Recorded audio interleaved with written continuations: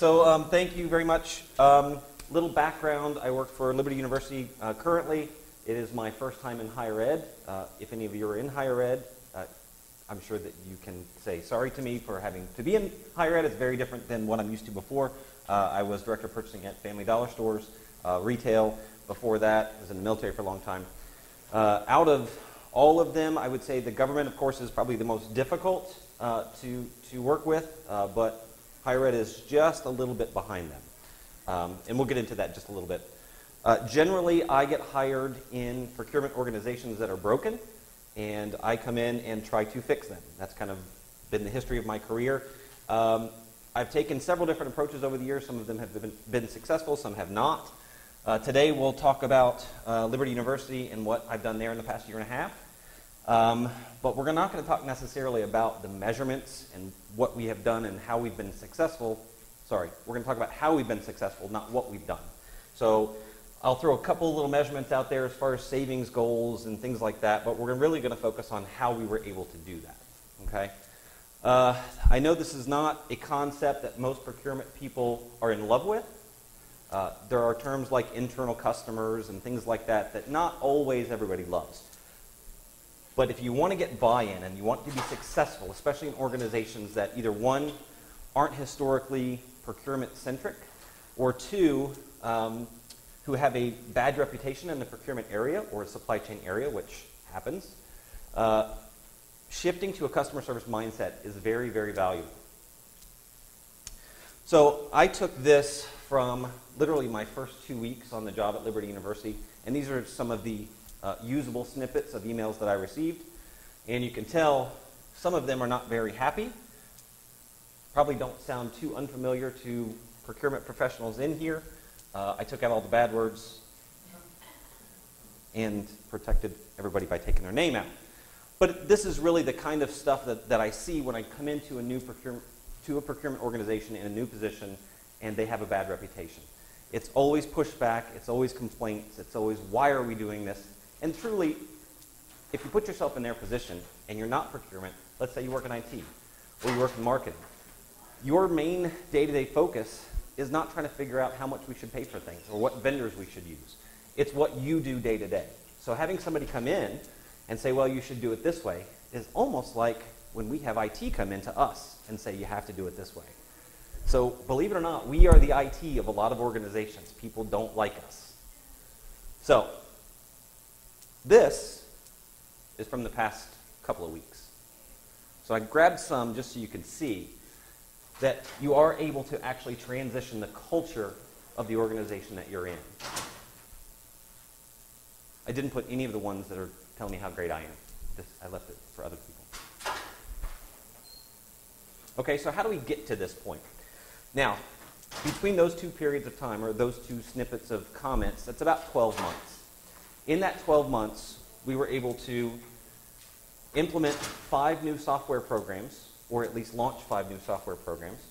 We were able to increase headcount within procurement by 100% from, I think we had 10, we actually now have 22, so it's a little over 100%. Some of those are brand new headcount. Some of them are actually from other departments where they had sourcing and procurement activity going on in those departments, and we were able to get collaborative enough with those departments that they were willing to offer us up headcount to help us and get everybody working on the same page. So, buy-in, that's what we're going to talk about. So, there are basically 3 different constituencies that you really have to look at when you're trying to get a change in the culture of the organization. One is leadership, of course, and forgive my referencing 80s hip-hop, but money, money, money, and what have you done for me lately? So those are the 2 motivators that most leaders in an organization have. Of course they want the overall organization to do well. Of course they want the shareholders to make more money. Money, money, money. But that's really what you have to focus on when you're looking at motivators. And we'll talk about how to convince the leadership of your organizations how you can do those 2 things for them. Second, other departments. Those are their two motivators. One, make my life easier. They all have things to do. Marketing folks have whatever marketing folks do. IT, they're behind on projects all the time. Whatever it is, they want their life to be easier. And number 2 is speed up. There is a perception that Those of us in procurement hinder the process. We cause red tape, we make things harder, we slow them down. So we want to convince them or show them how we can actually speed up. And then your own procurement staff, and whether you're the manager of that or whether you're a participant in a larger group, one, make people stop pushing back. It's very difficult for procurement folks to be in departments that are not well liked and to be in a dysfunctional kind of relationship with other departments within whatever organization you're in and getting beat up every day. A lot of buyers get beat up every day by every person they talk to in every other department, and they want that to stop. And two, they really do want measurements of what they're doing. And being able to show them, hey, here's what we were able to accomplish as a group together, it's a lot of value. So leadership. You have to show a clear vision. So what you don't want to walk into any meeting with leadership and say, okay, I want to buy a new e-procurement system. That is way too low level for the first discussion that you have. What you want to do is convey the vision. What we're trying to do is we're trying to centralize procurement and save us X. And then you get into how you project that you're going to do that. You have to promise real results. It is very difficult to get leaders to go, you know what, that's a great idea. I'm going to give you $20 million to buy software if you don't say, I'm going to save you $25 million or whatever it is. You have to have actual numbers. You have to be committed to those numbers. And you do have to put your head on the chopping block and say, yes, we're going to do that. And then three, you actually have to ask for support. So I kind of borrowed that one from the sales side of the house. You know, sales folks always say, well, you have to ask for the business. It's kind of the same concept. You have to ask the leadership folks for support and get their commitment, verbally, whatever, that they're going to support you. Your own team. You have to set a starting line, a starting line in the sand. And you have to say, okay, today it's going to change, it's going to be different. It is very difficult to gradually change the culture without saying today is the day. So if you look at any team building, there's always a point at which you begin. So you have to define that. You have to change to a customer service mindset. We talked about that a little while ago. You have to explain to them that all of the things that are bothering them about their current position or what they're doing currently, the job dissatisfaction that they have, all of that will change if they go along with the concepts that you're proposing. And three, this is probably the hardest for managers, is you have to empower people on the ground. You have to empower your buyers to make decisions that aren't necessarily under the letter and spirit of every policy that it is that they're supposed to follow. And we have this a lot in higher ed, where we have policies in place. Some of them are truly policies that have to be followed because it's either regulatory or that type of thing, but there's also policies that we kind of implement ourselves and we put in place because it makes our lives easier or it limits somebody else's ability to screw up what we're doing. You have to be able to give people, customer service people, buyers, the ability to help people on the ground. And as a customer, take calling into Time Warner Cable, okay? For those of you who have to call into cable companies, I think they have the lowest customer service scores of any company on the planet. It's either them or airlines. I can't tell you how frustrating it is. You've probably been in the same situation where you're talking to whoever it is on the phone and they have no ability to help you. Zero whatsoever. Now, it doesn't matter how nice they are. It doesn't matter how friendly they are. If they don't have the ability to help you, they've done nothing for you. And it's kind of the same way within your own group. Other departments. The top one's my favorite. You have to accept responsibility for every bad thing that has ever happened to them. Now, it's not your fault. We know it's not your fault, and they probably know it's your fault, not your fault. But you have to go in with the mindset that you're going to apologize for whatever procurement did before, and you're going to fix it. That one's hard to swallow. Next, you have to clearly show that vision that you've already now told leadership about and you've told your own folks about. And three, you have to quietly let them know that you have the leader's support. Now this is a tricky one. This is where the politics piece comes in. You don't want to walk in and go, so-and-so said that you have to do this.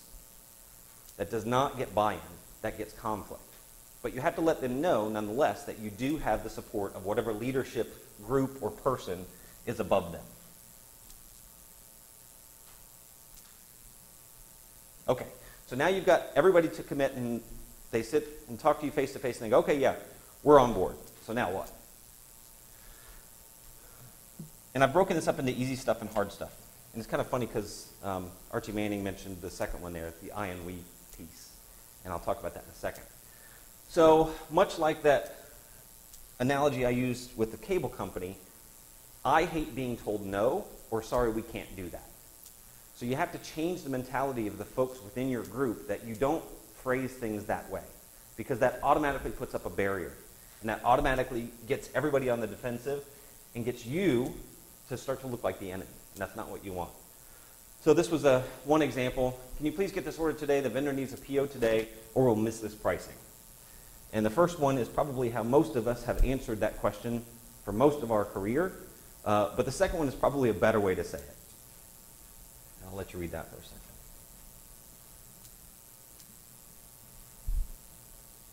Now, obviously, you're not going to be able to kind of micromanage your folks or the teams on how to handle this in every situation. But what you can do is you can try to start to shift the mindset into, yes, you know what, we're customer service oriented now. I know that we're all on the same team. I know the marketing person that's calling you and yelling at you. I know we're all in this together, but they're really your customer. And it does take some time. It's not going to be the first month. It's not going to be probably 3 months where the other departments are like, you know what, we love procurement now. It takes some time. And you have to make sure that your people are aware that it is going to take some time. I and we. This is a big pet peeve of mine, and I try very hard to make sure that my folks and I do the same thing, because one, in emails, you never know where that email is going to end up. So if you, as a manager, or as a buyer, or whatever, if you're taking credit for everything in an email, or you're not taking any blame for anything, that email will probably be seen by somebody at some point. Now, if they see one of those where you're saying, you know what we were able to do? We were able to do this for you. Even though that person might know it was you that did it, using the word we gets everybody back in that team environment. It makes them feel like they're part of it. Number 3 is face time. And I don't think we do this enough. Spending time with your customers. Now, that doesn't mean that you have to go spend time with everybody, but most buyers have either a commodity or a department or something that they support. They need to spend time with those folks. And not just email, not just meetings where they sit there and they go back and forth about, well, you have to do this, you have to do that. There actually needs to be face time where they build a rapport with the people that they're servicing. Sales folks have been doing it for however long sales folks have been around. They build a rapport. They come in, they're nice to you. We don't always fall for that. We know better, but they still do it. Give advice in meetings, not rules. And this is a big one, and I try to do this all the time.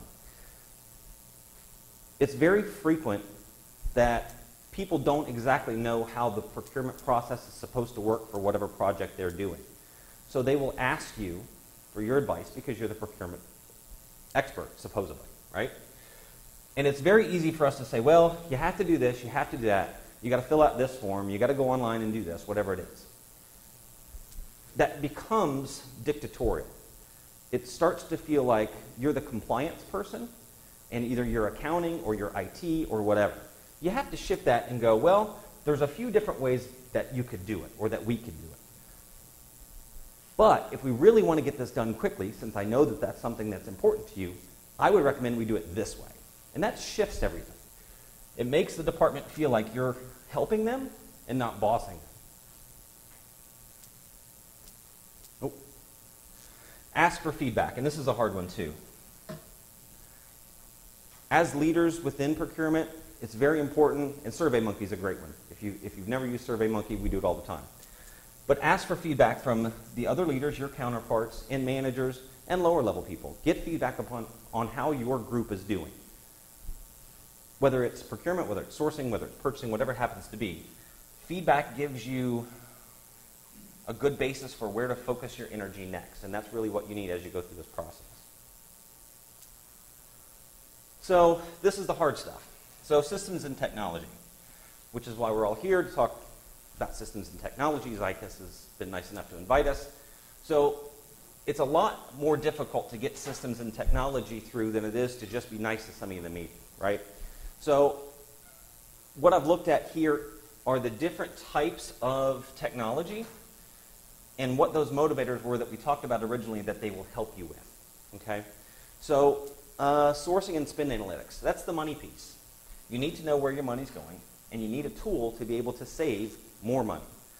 We also just had a discussion next door about the benefits of e-sourcing and how they help things like productivity and labor costs and those types of things when you have buyers who are spending a lot of time filling out spreadsheets that they're sending out to people and answering questions, right? So e-sourcing to me is probably one of the biggest keys. When you're in a new procurement organization that needs to get quick wins, e-sourcing is what you need first, in my opinion.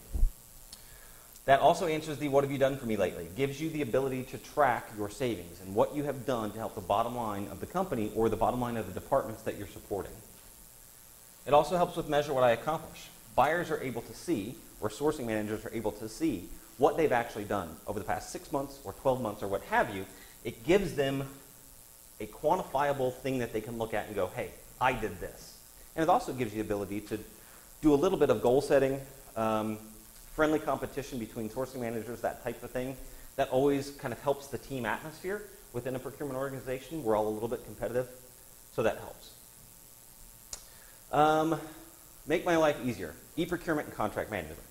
So for those of you who are not heavy contract organizations, that one might not be so great. Personally, we do probably 5 to 7 contracts a day. It's a lot of contracts. That was very, very valuable for us to get a contract suite in because we had people that were just spending an inordinate amount of time trying to track all of that, trying to figure out, okay, this one belongs to so-and-so. Wait, this one is an exclusive contract, but we already have an exclusive contract for the same thing, and they have a conflict.